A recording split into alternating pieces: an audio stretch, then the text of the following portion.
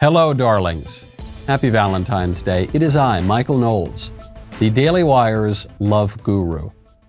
The producers have been perusing Reddit, the deep bowels of the internet, for the myriad romantic dilemmas that people are facing today so that I can pontificate and give you my expert advice. They call him the love guru. We have 5 files here, 5 very difficult, thorny romantic cases.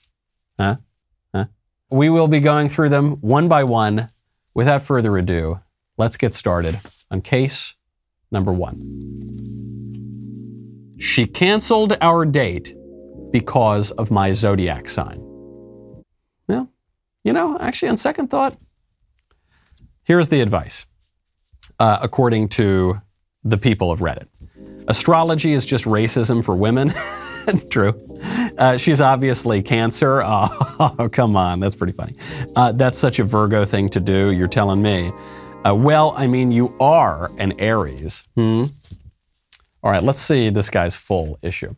I'm a bit thrown off by this, but I was canceled on due to my zodiac sign. Throughout the week before work, I visit a coffee shop. I go practically every weekday, and I've been seeing the same barista there every morning. We seemed to click well with our small conversations, and after chatting with her for a few weeks, I decided to offer my number since she was on the clock. She declined to take my number, but gave me her Snapchat. Okay. We chatted a bit on Snapchat and agreed to go on a date Friday. About an hour after that, she said she wouldn't be able to go out with me because she saw on my Snap profile that I was an Aries. She said she doesn't date Aries, but it was nice meeting me. Is this something that is common in the dating world? I've never been rejected over my zodiac sign before, so it kind of surprised me. Okay, I have a few different layers of advice here. First of all, if a woman is making these big sorts of decisions, potentially life-changing decisions, based on astrology, run. Not merely because she's very probably an idiot, but also because she might be a witch. We have found the witch, may we burn her? See, the issue with astrology in the Bible, when they say don't, consult astrologers and things, is not because astrologers are charlatans, although very often they are charlatans, but also because astrology is obviously real and can compromise your free will. So don't do that, So sometimes it's real, and so you don't want to do that. That's a very, very bad thing. She sounds a little bit kooky, so probably that would give you a pretty terrible life. And then I'd say the deepest layer of advice here is it might just be an excuse because she doesn't like you that much after you chatted. So I hate to give you the really hard advice here, but it's probably just an excuse. Like, oh no, I'm busy. I've got to study for an exam. Oh yeah, my grandma died. Oh, my other grandma died. Oh, my third grandma died. You say, huh? It's not you, it's me. I don't think that works. So it's okay, buddy. There's more fish in the sea. Number 2. Pretty sure this girl I'm seeing has an OnlyFans. Oh, how do I find the evidence? You go to onlyfans.com. Is that easy? The first response is, don't push your misogynistic white male BS on her. If you can't handle it, leave. No need to try to prevent her from living her best life. Yeah, if you don't love me when I'm a prostitute, you can't have me when I remain a prostitute because I refuse to give it up for a better life. No, that's not great advice. Tiny Hands 25 says, I guess it just really depends on how hot she is. A kid is already tough, but maybe she's enough of a smoke show to get over that. And an OnlyFans, I guess maybe she has a child too, and she could be making bank. So that advice is, not only do you need to respect the OnlyFans thing, but hey, you can also make some money on it. Cha-ching, cha-ching. You can be a pimp. You can be what you've always wanted to be, a pimp. Okay, what's the full problem here, my friend? Let's not get into the ins and outs of why I think this girl has an OnlyFans. All right, calm down here with the graphic descriptions. She has kids and she financially carries them, and her legit, universally unattractive female friend who babysits for her. She does side hustles, some that I know about, and she doesn't live like a super boss high roller, but to me there's no way her life adds up. She says she doesn't get help from baby daddies or family. She seemed from the start to have suspiciously really good game at sending me captioned spicy photos over the phone that I didn't request or instigate. There are a few other reasons, but I will not get into them since they are a bit more personal in nature. I'm 90% sure she has this going on. She claims that she's not doing it and has never done anything like that. I don't believe her. The bottom line is, my position is, as a man with resources, I'm doing what I'm doing anyway because I have to do my due diligence. It's not a choice. It's really more about moral due diligence. I can't seriously be with a person who would do something like that and lie about it to me if she wants to involve me in her life. She already has strikes against her, and it's amazing I'm still seeing her knowing she already has kids and everything. I'm starting to like the girl a lot more than I like you. I think you might be the baddie here, guy, if this is your attitude. How do I find out that she has an OnlyFans? How do I discover it? We've already had conversations where she knows a surprising amount of information about how that works for girls. She knows about geo-blocking. How do I find the evidence? I think I can handle it if I just 100% have the evidence. You sound like a freaking psycho. This woman should run from you as fast as she possibly can. There should be a this woman-shaped hole in the door. She runs so fast out of the room because you're pursuing her. How charitable that you would even entertain the possibility of having a relationship with her, even though she's already got all those strikes against her. You know, like kids. She didn't even make the responsible choice and kill her child when she got knocked up. Gosh, you're like Mother Teresa, aren't you, buddy? Good grief. I don't know, maybe she has an OnlyFans, maybe not. You can't trust her. That's more a you problem than a her problem. You're like calling in the NSA and the FBI to figure out the details of this woman's past life. Go seek help. You don't need a girlfriend, you need a therapist. Go find a therapist. All right, next question, number 3. I saw my friend's fiance on a dating app. I haven't talked to him in a few years. Should I say something to him? Oh, the current fiance, yikes. This is the answers from people on Reddit. Why assume that the fiance is cheating on him, rather? They could be open or polyamorous, and telling him would just shame their fun and open lifestyle. Just mind your business and don't force your radical and close-minded opinion on him that marriage has a meaning. You know, your radical, insane opinion that you shouldn't just be a hedonistic sexual degenerate. You know, that crazy view. Next one. I want to read the name for this second respondent. Tillicum was framed. That was the SeaWorld killer whale that killed that lady. Great name. Send him an anonymous email. Fair enough. Champagner boy, the correct thing is to match her and, I'm not going to read that word, but it's naughty. And no, you should not do that to her. None of your business. Your friend will never believe you. Been there, done that. That might be true as well. All right, let's get the whole story. Hi all. I was swiping through Bumble last night and I was surprised to see my friend's fiance pop up on my screen. She was verified through the app, so I don't think it was a bot. Her post didn't mention anything about her being in an open relationship or anything like that. I just remember my friend posting something on social media about her like a week ago, about how lucky he is to have her and how much she means to him, so it kind of threw me for a loop. I checked and the post is still there and his profile pic is of him and her. His relationship status says they are engaged. They also have a young child together. Oh my gosh. The thing is that I'm not close with him anymore. We went to high school together and then worked for a few years together at the same job. We got along pretty well and hung out outside of work, but stopped talking over time. I checked my messages, and the last time I talked to him directly was over 2 years ago. We'll interact on each other's social media posts every once in a while, but that's about it. My question is, should I bring this to his attention? I feel some obligation since we used to be friends, but at the same time, we haven't talked in a while, so maybe it's not my place. What is the correct thing to do here? The thing is, I don't know how dating apps work because I got back together with my now wife, like right as dating apps were coming out. You've got mail. So it was, I missed it. So I don't, and the reason I mention this is it possible that this chick still is on the dating apps, but she's not actively using it?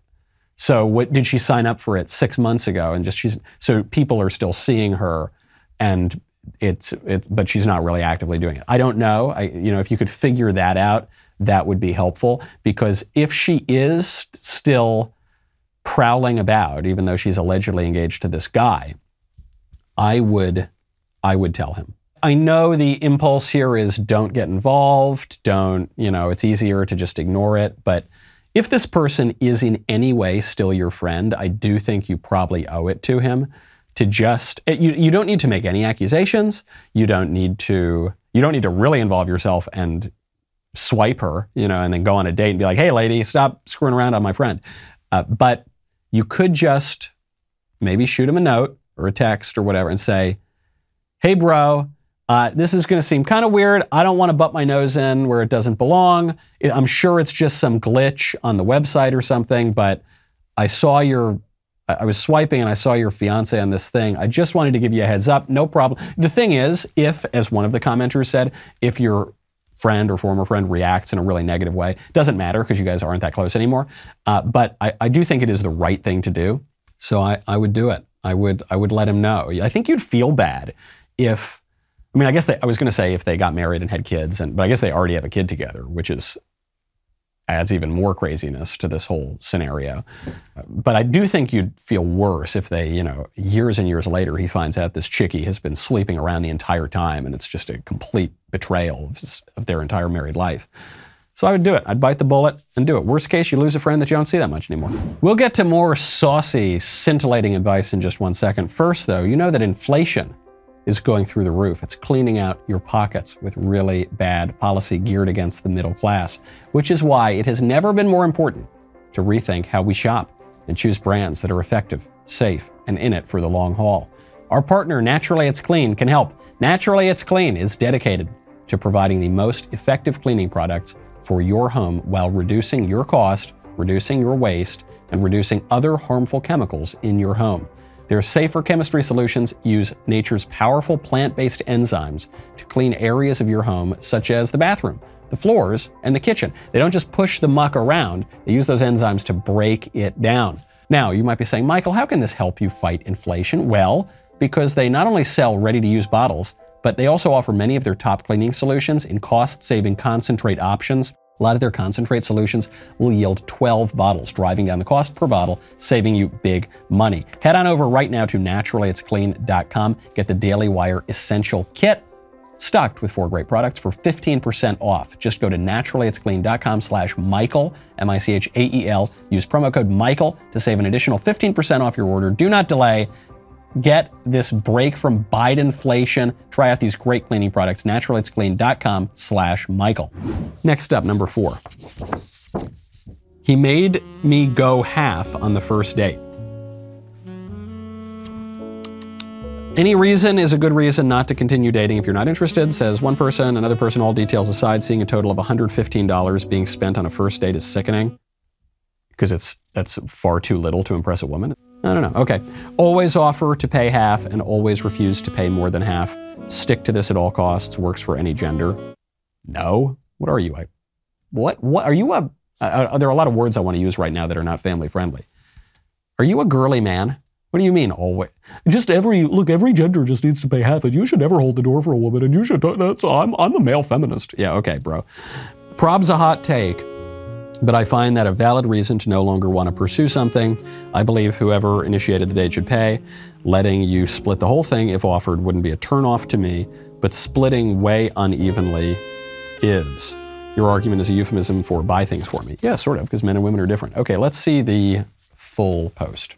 I, 24-year-old female, met this guy on Hinge, 32-year-old male, and he invited me out to dinner. Oh, okay. He chose the time and place. We made it there, and it was a 30-minute wait, so he suggested getting a drink at a bar across the street. We ended up getting our appetizer there, too, since the wait was a bit long. I offered to pay for the drinks, didn't think he would let me, but he said it's okay, I could pay for the next dinner, I guess. The drinks and appetizer was $45. He paid. We made it to dinner, and it rounded up to about $70. I paid. Oh, my gosh. This is extremely unattractive to me only because it was a first date. He knew he would get me to pay for dinner and ordered more appetizers and lots of extras. He chose the place and initiated the date. Oh my gosh. But I ended up paying. Outside of this, the conversation was okay. Honestly, the monetary portion of the date threw me off and was pretty gross to me. I've never had that happen. He texted me, but I haven't texted back. I think I'm no longer interested. Is this a good reason to cut him off? Yes, it is. It absolutely is. I'm not totally opposed to splitting checks, especially now people go on like 1,000 dates every day because of all the dating apps. And you can, especially if you're in a big city, you just always are swiping right. So I'm not in all cases 100% opposed to splitting the check. I would never do it. I mean, I find it personally kind of repugnant, but I understand why some people do it now, especially if they're much younger, especially if they don't have, you know, any kind of savings or anything.